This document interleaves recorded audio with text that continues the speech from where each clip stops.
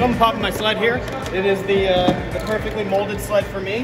So I slide on in, make sure we're all set and we're all even. And it would help if I took my blade cover off. I'm just glad I didn't go on the ice with that.